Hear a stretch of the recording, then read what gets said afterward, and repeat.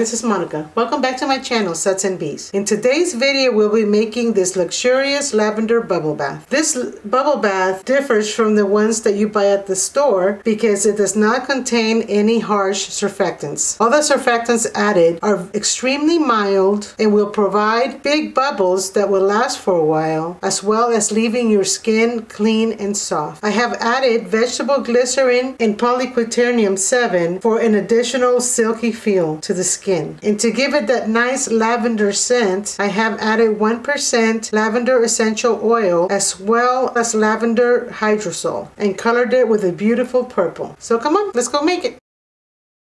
In this 600 milliliter beaker, I will be adding my surfactant phase. 24 grams of Bioterge AS40. 24 grams of cocoa betaine. 3.6 grams of SLSa.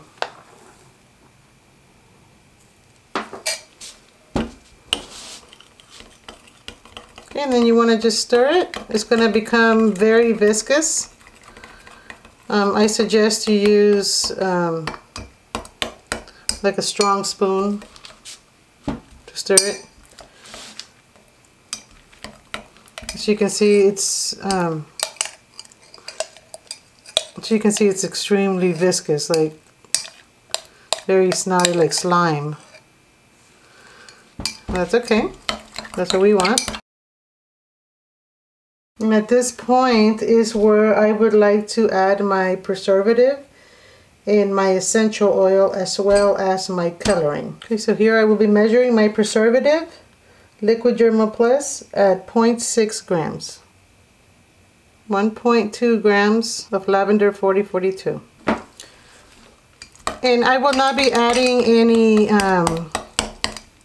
emulsifier to this because it is only 1% essential oil. So that's it doesn't exceed the amount that the AS40 can emulsify. Okay, here I'm going to add my liquid Germal Plus.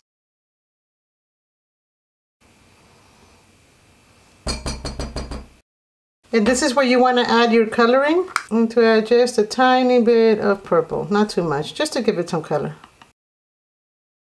It gives it a really nice light purple. Okay, we'll be using a 250 milliliter beaker for my water phase. I will be adding lavender hydrosol to accentuate the lavender scent because I don't want to add more than 1% of essential oil. So in order to increase the scent, the lavender hydrosol will assist with that. 24 grams of lavender hydrosol. 36.6 grams of distilled water. 2.4 grams of polyquaternium 7. 3.6 grams of vegetable glycerin.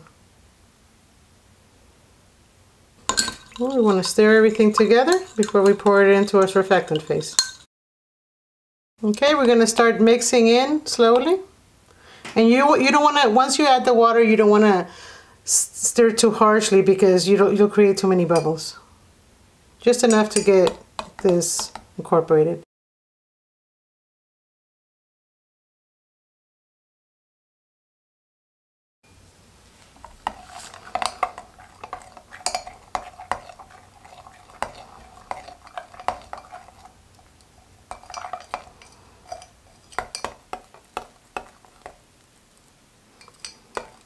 Okay, so we have everything incorporated and it's still pretty snotty. It's still very fluid. So what I like to do is cover it up for several hours and just let all the ingredients work together to fully uniform, and then I can package it up. So I'll be right back. Okay, so it's been about, I want to say, an hour and a half.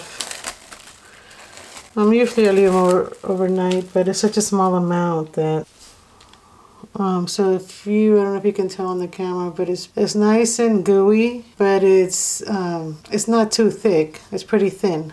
So it's a really nice consistency for a bubble bath formula, and it smells really good. So I will be using a 4-ounce squeezy bottle, so it can just be poured. And there you have it. We just made some luxurious Lavender Bubble Bath. Thank you for watching. See you next time.